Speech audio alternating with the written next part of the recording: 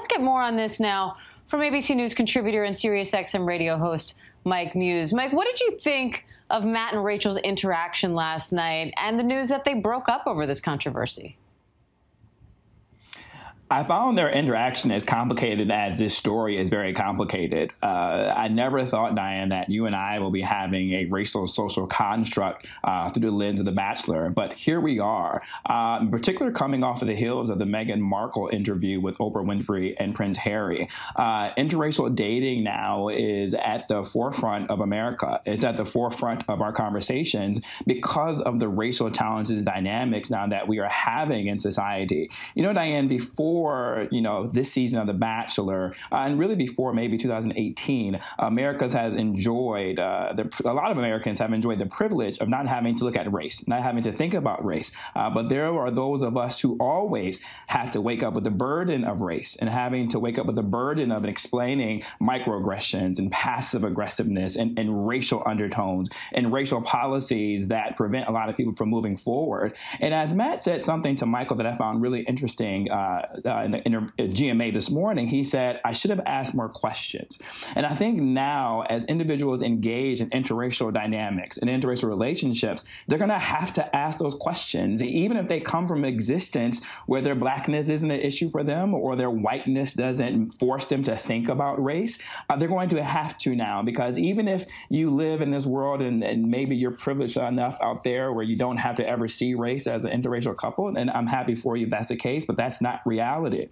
And there will come a time at dinner. There will become a time when that black man you're with may get pulled over or have an awkward interaction or uncomfortable or aggressive interaction with the police. And then how is that conversation going to be? And then how will that person respond? And then that's why we need to ask those questions, because it comes down to how is your partner going to respond? And that's what you need to know now as you're dating and doing the courting process. And that's a hell of a lesson that we learned, Diane, through The Bachelor. Who knew?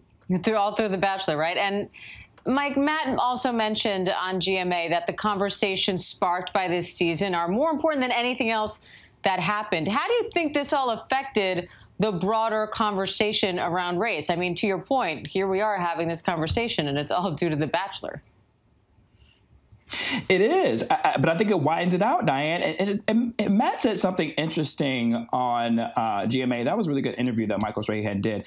He said that, he's had those conversations with the women of color on Bachelor, but he didn't have it with the larger women or the white women as a whole. I think because The Bachelor is such a mainstream property, right? Everyone around America watches The Bachelor, from middle of America to the coast. And so as a result now, it's forcing us to have these uncomfortable conversations. And Diane, it's about time.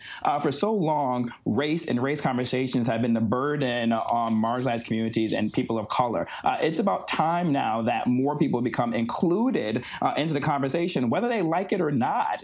Black people, we have to have it on a daily basis. We don't wake up wanting to talk about race every day, but we do. And I think now that burden needs to be shared on the rest of America in order for us to move forward. We see it particularly with the biracial community and those who have interracial identity, the complexities and challenges that they face, right? We see it coming with Meghan Markle now. We see it with Matt. He's biracial himself. But what's interesting, Diane, it's about sometimes how individuals present, right? So Matt presents with blackness because of his color and complexities, but his mother is white. And so he's having a really different experience as someone who presents black, but has biracial identity with his mother being white. And so what is that world like for him? And how does he navigate this space in his world? And how many others are navigating that space? How is Meghan Markle navigating that space? And so I think now, because of the popularity of The Bachelor, it is America's franchise, that now we're starting to see, and I hope, Diane, more Americans engaging in this very complicated and uncomfortable conversations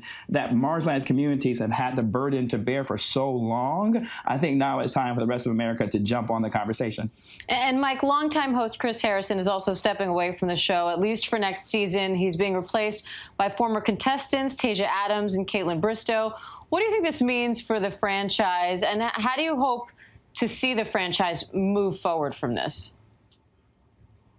I'm excited for the franchise because the previous host showed that he's not the one to navigate when it comes to interracial dynamics. This Bachelor, this cast was the most diverse cast that we've seen. I only see it getting more diverse as we go. And so it's going to take host or hosts plural in order to be able to navigate these difficult conversations on race that we are now going to have.